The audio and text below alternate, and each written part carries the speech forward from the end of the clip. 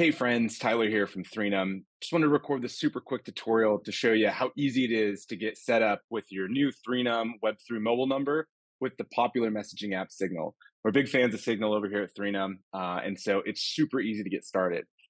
Quickly starting off, there's two awesome benefits as to why you'd want to actually begin using your Threenum number with Signal. The big two are that because your Threenum number is controlled by your wallet, it can't be SIM swapped, which is untrue with numbers that you would otherwise use with Signal, as well as the fact that our numbers are no docs and totally pseudonymous. So the only correlating factor to the number is the actual wallet address you used to purchase it. So it makes it perfect for our security conscious folks who are actually using Signal for the trusted messaging app that it is. So let's get started. So as you can see, I am actually logged into the Threenum app here, and you can see the other codes or the other messages that have come into my Threenum Shield. So what I'm going to do is I'm going to get started by opening up my Signal app.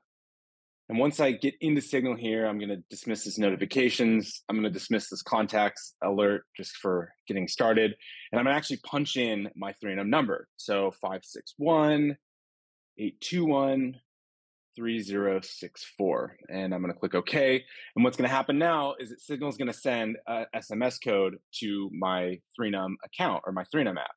So what I'm going to do is now I'm going to punch that number in, 976014, and it'll do its thing. And now I've created a Signal account. So I'll go in, I won't put my first name, I'll just put a test name. I'll do Threenum. And I'll do test. And I'll skip the pin for the sake of this demo. And now we're in.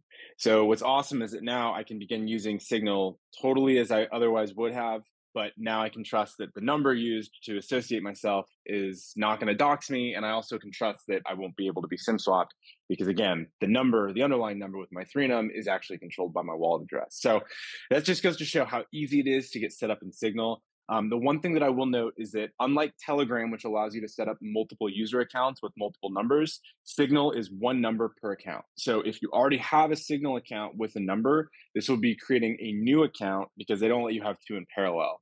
Obviously, it's beneficial to do that, and you get all the security benefits that are just invaluable compared to a normal phone number. But I did want to share that because it is one difference between Signal and Telegram. But other than that, we'll end it here. So if you do have any questions, feel free to either leave a comment on this video or you can submit a bug through our UI on the web app. And then additionally, you can actually create a ticket within our Discord channel as well. Either way, we're happy to help you.